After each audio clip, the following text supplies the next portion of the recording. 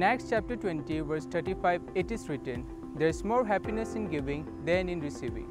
I have a beautiful story to share. This story is about a rich lady who complained to a psychiatrist that her life is empty and worthless. It had no meaning after her husband passed away. She became all alone in the big house.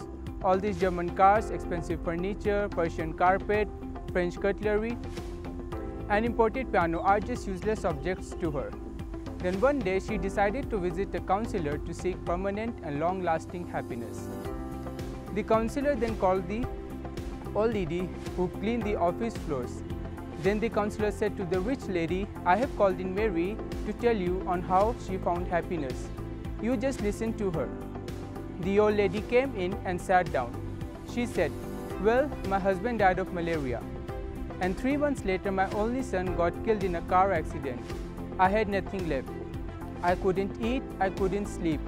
I never smiled at anybody. I even thought of taking my own life."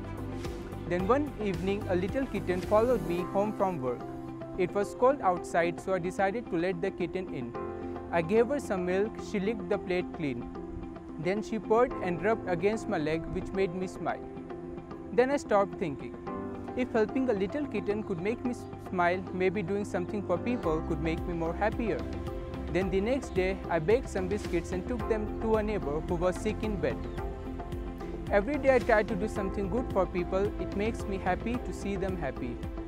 Today, I don't know of anybody who eats or sleeps better than I do. I have found happiness by giving it to others. When the rich lady heard that, she cried. She had everything that money could buy, but she has lost the things that money cannot buy. The beauty of life does not depend on how happy you are. It depends on how happy others can be because of you.